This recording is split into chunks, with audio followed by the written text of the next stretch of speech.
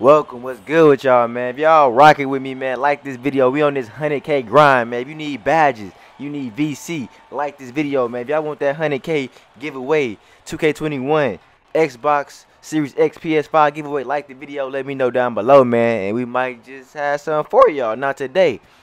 I'm finna show y'all how it's done. And when I say it's, I mean how to get all your badges as far as finishing, playmaking.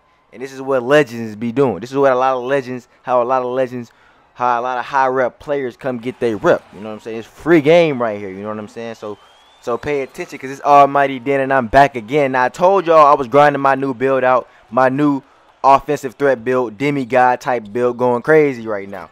Very, very simple process, man. 3v3 private pro-am. What you want to do is you want to have one person inbounding the ball like this and the other person throwing the alley-oop.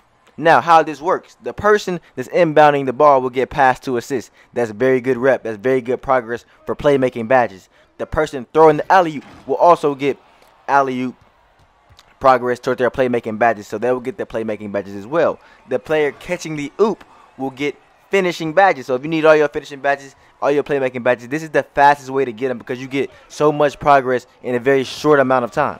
Now, let me explain something to y'all real quick. If y'all don't know how this works, right? So, depending on what build, what pie chart you pick, right? So, let's say you have a blue-green pie chart. If you have a blue-green pie chart, right, which is finishing and shooting. So, if you have a blue-green pie chart, you're going to get more rep for doing things related to finishing and shooting rather than if you're doing things for playmaking and defense. Now, I have a blue-green pie chart on this character. So, I'm getting rep for playmaking, but I'm not getting as much playmaking rep as somebody who has that orangish, yellowish pie chart color, or somebody that can get Hall of Fame badges on that build.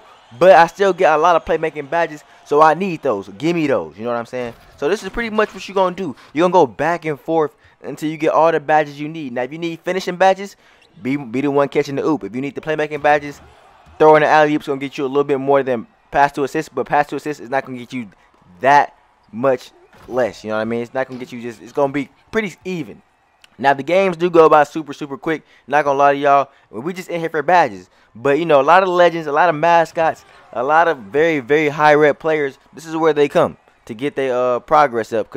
Especially because they know how to spin the wheel. So, imagine you get double rep on the wheel spin. You come into 3v3 Pro-Am and you just start boosting rep all day. Because you do get rep, you do get badge progress. The only thing you don't get is VC.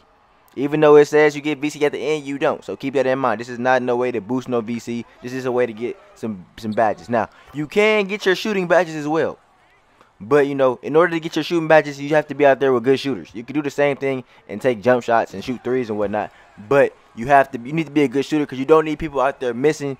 Because people who be boosting really be feeling some type of way, man. They be really trying to get it done quick, trying to get it done fast. It's almost competitive, you know. It's like a lot of y'all know how some players be on the game. They feel a lot of tension for some reason when they out here boosting. They want to beat it quick.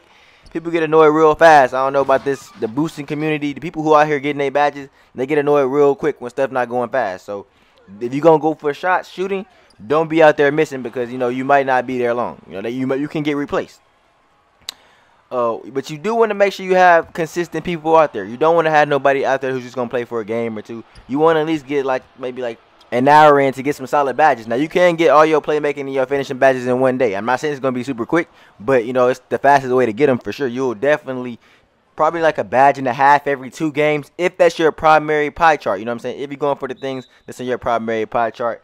Me, I know a lot of y'all have defense in y'all build too, but we don't have that many defensive badges, so don't worry about defense in here.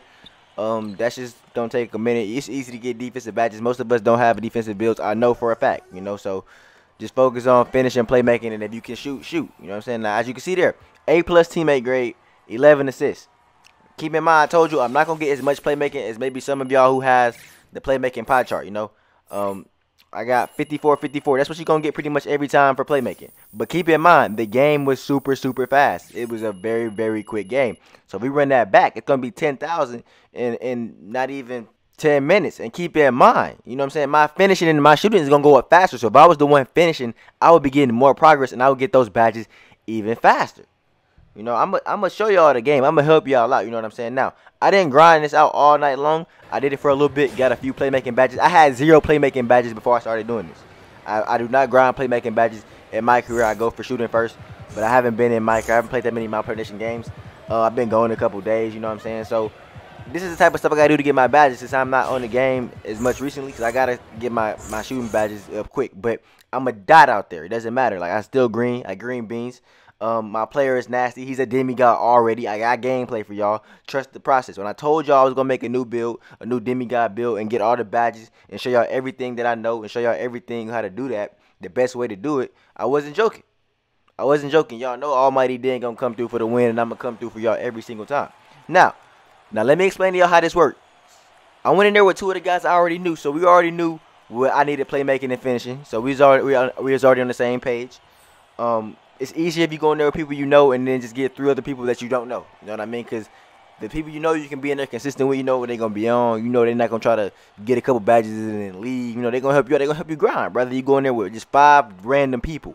If you go in there with 5 random people, you never know how that goes. You never know how long everybody can play, how long everybody can stay. You know how it is on 2K and on games. Somebody got to get off. Somebody got to do something else. It's almost like playing in the rec. You know, it's hard to get a good rec grind in some days because everybody got to get off. So not everybody can play at the same time. So it's good to go in there with a couple people you already know that's on your team, so y'all can have that set up every time. And then if you need other players, PS4, Xbox One, you can just go to the post and find other players. There's always people trying to do this. Always people trying to get badges. People always need badges on this game. People are always making new builds. Nobody wants to play my career for badges. Very simple. Nobody. Okay? Now, there's going to be times where you lose players. Simple. Keep your post up. Keep people on standby. If you need them, let them know. There's people that's going to want to be in there, especially if you already have 5. If you already have 5, it's not going to be hard to find one more. I guarantee it. But the thing is, what makes it fire is the faster you do it, the better it is. You know what I mean? The faster you can get out of games and it going smooth, the better it is. But occasionally, somebody might miss a layup. Somebody might throw a turnover regarding the alley-oop. They might throw it out of bounds if they're not in the right location. They might drop the alley-oop. And then you want to go back and forth, taking turns winning and losing, because when you win, you get a little bit more rep and stuff compared to when you lose. So you want to go back and forth and make it even, so everybody's, you know, getting the most out of the time they spend getting these badges, getting this rep. You know what I'm saying? Like I said, me personally, me and my guys, we not in here for legend. We not in here for rep. We don't care about rep like that, you know. We just in here to get our badges and get out. Now, some of y'all might be concerned about being banned and whatnot. Why are you concerned about being banned, man? Why would they leave this in the game so long? And people already done hit legend off of this already. You know, it's too late. You know, they gonna ban people for it. They should have took it out the game. They should have not let people get badges. They shouldn't let people get rep in here, you know, and to begin with. If they didn't want people to get rep in 3v3 Pro-Am, they would take it out. You know what I'm saying? But we're not in here for rep. We're in here for badges. You can play it for a reason. It's a game mode for a reason, no matter how you use it.